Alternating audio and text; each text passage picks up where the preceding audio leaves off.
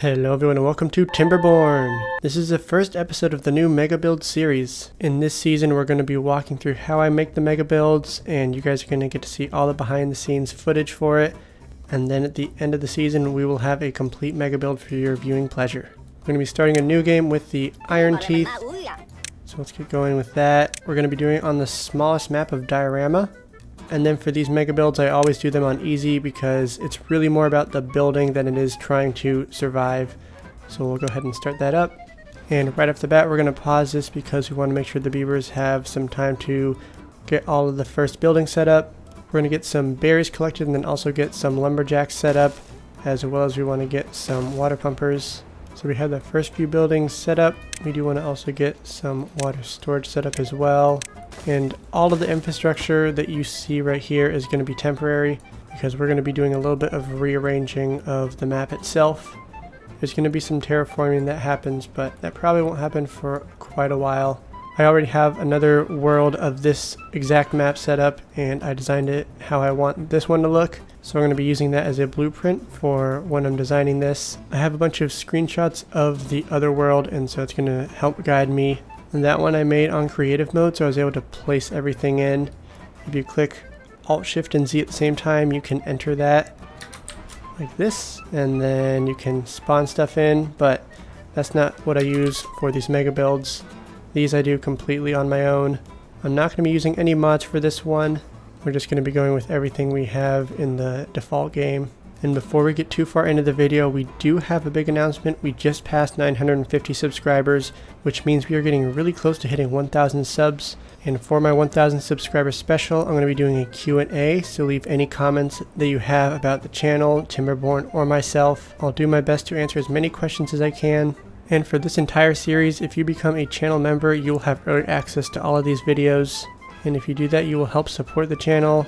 But if you want to support the channel in other ways, be sure to subscribe, like the video, leave a comment. Anything and everything you guys do is appreciated. So I haven't done anything like this before, doing a Mega Build and also recording gameplay in between the cutscenes. So if you've seen any of my previous Mega Builds, you notice that it looks like this for all of them. I get rid of the HUD and then I basically just design what I want the beavers to build, make sure they have the resources for it, and then just start recording and let them build.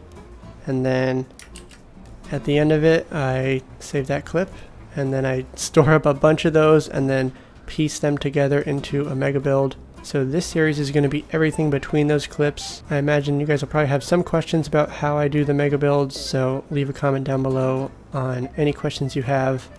I'll do my best to answer all of them. So we just got through the first clip and we have set up the farm. We have a couple of inventor sets set up as well, and we're not going to be too concerned about resources, at least not food and water. They don't go through a whole lot on easy mode. But we are going to be a little bit concerned about wood because we're going to be using a lot of wood on this Mega Build. And so we'll want to get this area irrigated, so we'll need to set up some fluid dumps. But first thing, we'll need to get a lumber mill and then get a forester set up. We're also going to get some wood storage set up because we don't want them to not be chopping wood at any point. And then for the lumber mill, we're going to put it over here, and then we're going to be using some of the bad water power to power that. So for now we're going to get a dam set up, and then we just have to probably get rid of these so we can connect the path in.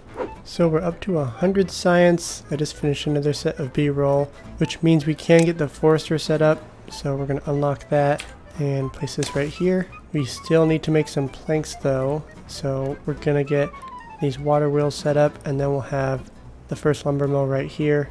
And then we're going to make sure we diversify our trees a little bit because we don't want all the wood growing up at once. We want to kind of spread it out. And since the birch and pine take 90s and 12 days respectively, we're going to plant those. And then once we start irrigating over here, we can plant some more oak. We do have a lot of food set up, and I am seeing some beavers sitting on their butts. So let's go ahead and increase the amount of workers in the farmhouse. We will need to get some storage set up as well. So let's do a medium warehouse right here, and then we'll have this set to kohlrabi. So we have that set up.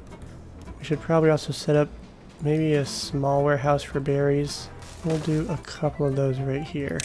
So right now I'm not following my blueprint really at all. I'm just trying to get some of the basics set up. I am making this power station over here because I know I will be doing some of the production over in this area. There's going to be some of the production on top of this river, which I'm going to shift it around a little bit. Some of these buildings we don't need to prioritize, like these storages. We don't need to focus on that as much. I do want to get this forester set up, but we need to make sure they have this built as well. So we'll bump that up. And then at some point we will need to start getting some houses in order. And we can start pausing some of these guys since they aren't doing anything. We really could relocate. We'll get rid of this one. And this one for now. And then we'll move a couple of them up here. And we're almost at 100 science. And I think that's enough to unlock stairs. So we'll get one set up right here. That will expand the range of this guy so we can plant everything down here. But we don't need to worry about this quite yet. Once again, lower on the priority list because this guy will have plenty to plant up top. I am going pretty ham on planting the pine down here. One thing that we'll also need to keep in mind is that there will be bad tides. I don't think they're as frequent as in normal mode, and it does take several cycles before they start to show up, so we won't need to worry about that for a while. But in my design I do have a way to divert the bad water. The general layout is going to be, we're going to raise up some terrain blocks over here and then have a big zigzagging stream bed, if you will, but it's not really going to be a stream bed. There's going to be like several locks, so it'll go around and then back, and then it will come down the river, and we're going to be building a bunch of stuff on top of it, so you won't really be able to see the water that much. And since it's a small map, we're going to be using every square inch of this space that we can. We have a few vacant jobs. I just paused some of the lumberjack flags because we have them pretty spread out. We also don't need quite as many builders because there's not that much wood going around. I think it might honestly be worth getting rid of these and then placing in some platforms instead, because this will be moving, and so we'll get some planks. The sooner we finish this forester, the quicker we can start planting trees and make sure we get our wood production underway. And we're almost at 100 science, which will allow us to unlock these, and then we can start placing these platforms across here. Something I'll also need to do is pick out the background music for the mega build. I normally do 3 songs, but that kind of depends on the length of the video. So we just completed the forester and we also hit 100 science. Let's go ahead and place these platforms across. This will allow us to build these right here, and then in the future we'll probably get rid of these, place some other ones over here, and then put in some more water wheels. But for now I think just having these 3 water wheels will be enough to power this building, and then probably another gear workshop. And now we're going to get into a tree planting time lapse. So it has been a few days. We have quite a few trees planted, and then we also got some of the basics set up, including housing. We have a campfire, and then we also have a rooftop terrace over here. We do need to put in some more water wheels because I had to get rid of them in order to get some extra wood to complete those projects. It looks like we do have quite a bit of wood, and we have some unemployed beavers as well. And then we also reached a new well-being score, and we have some more planks. So when doing the time lapses, I can't see any of these updates that appear, so I have no idea how much water, food, or wood we have. So I had to plan ahead a little bit before entering into time-lapse mode. And now we have a bunch of science. I am going to take a look at some of the blueprints that I have laid out. So I'm going to be placing the first fluid dump up here. We are out of science right now. We don't have 250 required to unlock it, but we are going to have them start building this. So we'll need to get rid of this path and then reroute the beavers to go up this way instead. And then in the future I'm going to actually be building up some of this level with terrain blocks, but we're a ways away from unlocking dirt for now. And I have all of this set up, which I actually don't want them to be building all this. That's also just showing where some of the terrain blocks are going to be in the future. We do actually have some homeless beavers, so let's go ahead and get another barrack set up. We'll just keep it over in this area. So this map is probably going to be actually a little bit more difficult than some of the previous mega builds, because in the other ones I'm able to build some of the production facilities kind of off-site, and so you weren't actually seeing where I was making all the goods that I used to make the mega builds for this one, I'm going to be making all the production in the same area that the mega build is actually going to be occurring. So it's going to be a little bit like musical chairs where I'm moving stuff around as the mega build evolves. So we'll see how this turns out. This is kind of an experiment that I'm trying out. I'm also trying out doing the commentary and the B-roll for the mega builds. It's kind of a lot to juggle, but we'll see how it goes. We should probably set up some plank storage, and we can also unlock the fluid dump now. So we'll get that placed right here and then connect it in with the path. We do have a couple unemployed beavers, which is not a bad thing, and we still have quite a bit of water and food, even though we only have one farmhouse and one water pump at the moment. But it just kind of goes to show how much easier easy mode makes it. Let's go ahead and get rid of some of these lumberjacks that aren't very useful right now. So as soon as the water dumper starts dumping some water here, that should allow this forester to start planting some trees. And then I'm hoping that, yeah, it expands the range a little bit.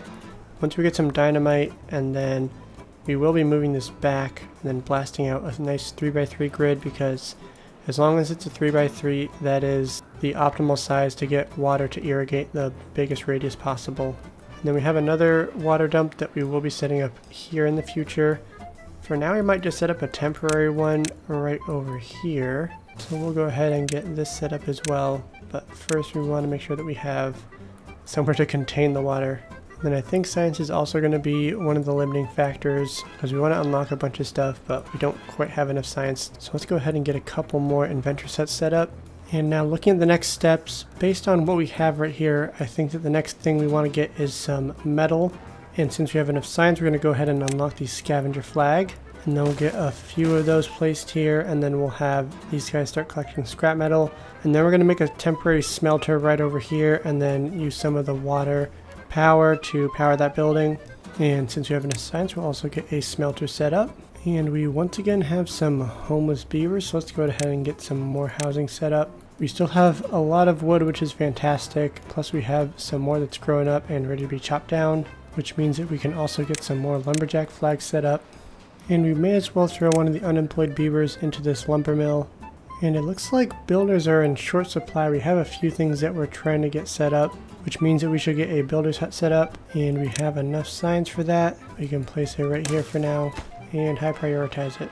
And so I think right now the biggest constraint is getting dynamite so that we can start diverting the river a little bit. And in order to get dynamite means we need to get some bad water pumps, and we're going to have some over here. But in order to get bad water pumps, we need to have some metal blocks. And it looks like we're actually pretty close to getting this set up, but we need some more gears. So we'll go ahead and unpause that.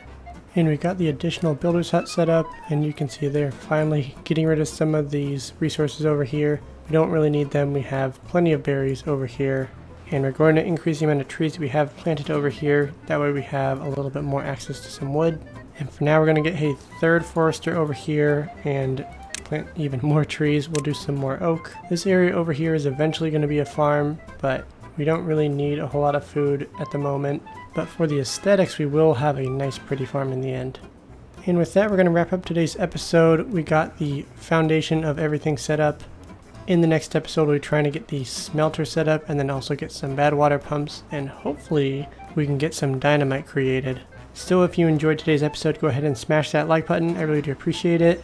And be sure to leave your questions down below, either for how the mega builds work or for the 1000 subscriber special. Once again, in that 1000 subscriber special, I'll be answering all your questions on Timberborn, the channel, and myself. And with that, we'll see you in the next episode. Thanks for watching.